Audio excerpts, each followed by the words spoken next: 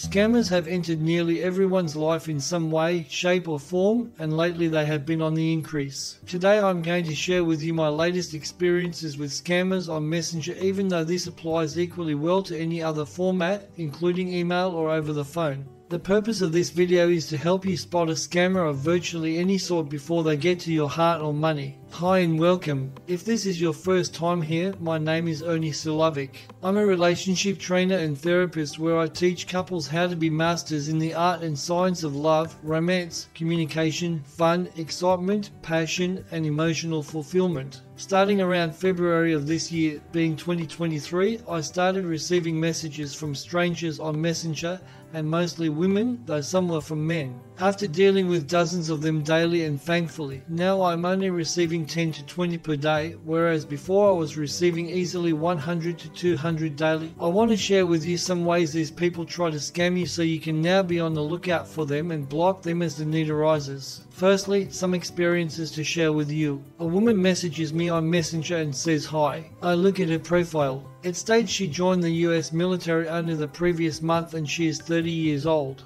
I thought, okay, a bit of a late bloomer to join the forces, yet see what she has to say, as I was unaware of the scamming going on until soon after. So I asked her 3 times about her previous jobs, to which each time she ignored. Upon the next and final time I reworded it, she came back with an answer of okay. This to me was a sign she had no idea what I was saying and didn't know English, so the chances of her being employed by the Defense Force was a big fat 0. So I realized she was a scammer and blocked her. About 2 days later, she, under a different name and different pictures, messages me again. Her profile was virtually blank. Within I'd say 5 to 10 minutes, she was asking for money for sex. I told her I was happily married, etc., and she had no issue at all about that and said how she can be a side chick. I think she was using a translator software package as her English was better this time and she was taking her time to reply. So I again reported and blocked her. And again, like 2 to 3 days later, again under a different name, there she was messaging me. This time I just reported and blocked her.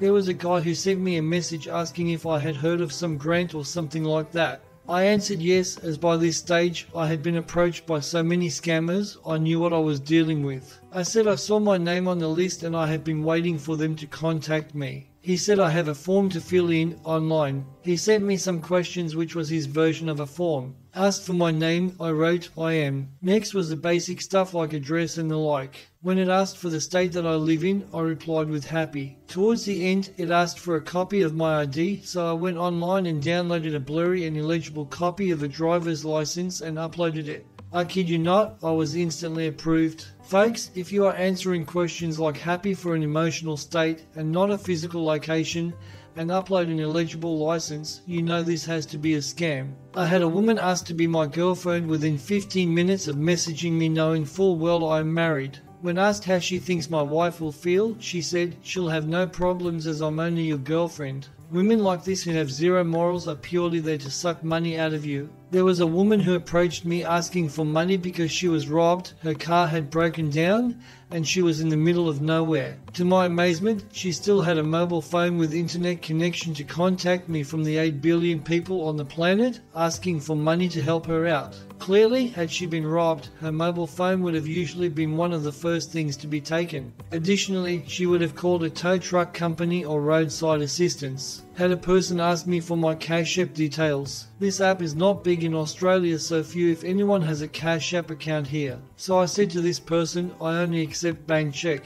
You clearly have my name, address and other details. They said they can as the bank is closed. I said, tomorrow then, as I only accept payment via bank check. They suggested PayPal. I again stated bank check only. Eventually they gave up. Big sign of a scammer using Cash App as a way to get my details. So I've compiled a list of things to be on the lookout to know if you're dealing with a potential scammer. If you find yourself doing any of these things, you may want to change them. Most of the below relate to Facebook and Messenger. If a female has a male name, this is a sign she created a profile quickly, didn't do much research and was in a hurry to get back into the scamming scene and doesn't know English very well. Do you really trust a woman by the name of Richard, for example? Check if the account they have is new, and sometimes it will even show up as new. New accounts are often the result of having been recently blocked. Anyone who has been on Facebook for any reasonable amount of time will not have a new account. Newbies to Facebook are your 12, 13, 14-year-old kids and not your 20 to 40-year-old adults. Check their profile, which shows their interests, date of birth and the like. Scammers who have been blocked open up new accounts quickly and fill in the minimum amount of information just so they can get back into the scamming scene. Again, people who have been on Facebook for years will have posts, friends, likes, etc. on their profile and not empty slots in each section of their profile. Anyone who approaches you with a single hello or hello dear or hello handsome. Considering I am married, my wife surely would not like another woman calling me dear or handsome. For those that simply write hi are usually too lazy to write my name and say hi Ernie. Anyone who has proper communication skills will start with hi Ernie and not simply with a hi or hello. If they cannot communicate properly now, just imagine in 5 years where you'll be as a couple. A strong sign of a scammer is them going through a long list of people copying and then pasting just to see who they get a bite from. When they ask where I am from, when clearly it is on my profile, showing they have not even bothered to get to know me properly by looking at who I am before contacting me. A true sign of a scammer and them being lazy. I have received numerous calls on Messenger by strangers who didn't ask me for permission and have woken me up because it was like 3 AM in Sydney purely because they were too lazy to look at my profile. I have now come to the point where I turn off all notifications when I go to bed so as to not be disturbed by these scammers. How many of these scammers say they were born and live in the US or the UK, and upon speaking with them, their grammar is that of a 4-year-old, clearly showing they are lying and hence are more than likely scammers. If they start talking with you, then go quiet and then come back to continue talking with you, without saying why they went quiet. This is a sign they are talking to too many people at the same time and can't keep up, and is a sign of them being a scammer trying to scam anyone and everyone who communicates with them. Oh, I love this one. When they write to you and within 5 minutes, start with the guilt trip of why you are not replying. These scammers, as mentioned before, are in a hurry to get through as many people as possible to scam them. Anyone who you do not know and starts trying on a guilt trip is probably a scammer. No one is attracted to an impatient, uncontrollable person, and some have had the audacity to say that them being ignored hurt them. When you tell someone you are married and not interested, and yet they continue by asking questions or talking about themselves. Other scams that I have encountered, and you can tell by their initial message, are PCH, Public Clearing House, Bitcoin, Cash App,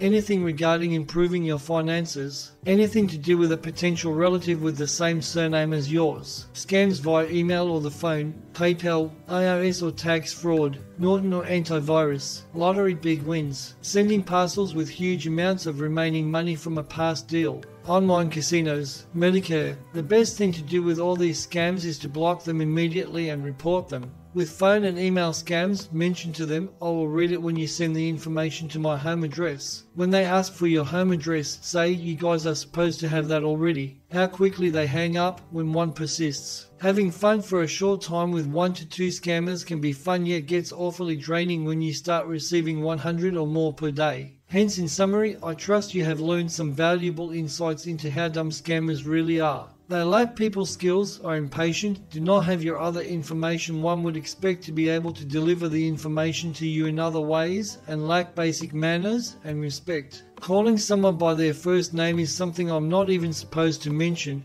yet I can say with certainty that about 98% of the scammers who have approached me on Messenger have not called me by name. I no longer give anyone chances on that app. If I didn't ask them to contact me, they immediately get blocked. The number of people who have lost thousands of dollars to romance scammers or other scams amazes me because there is so much information about them out there. I ask you to share this video with anyone you think could gain some insight into how scammers work to potentially save them their whole life savings. Okay, that is it for this lesson. I trust you have enjoyed this video. To ensure you keep getting more great quality information, click on one of the other videos at the end here. Or if you really want your relationship to move forwards in the most effective way, start going through your program, Awaken His Passion, a course for women, or Awaken Her Passion, a course for men. I go into more detail with this information in them. You receive a full 30-day money-back guarantee and get to listen to 2/3 of the course with online support in our undergraduate Facebook group to find out if it is a good fit for you, so click on the link in the description box. Or if you prefer for now to watch some shorter videos and still get great quality content, like how to affair-proof your relationship or how to know your relationship is in trouble and the like, click on the videos you see on your screen now. I trust to see you in our undergraduate Facebook group.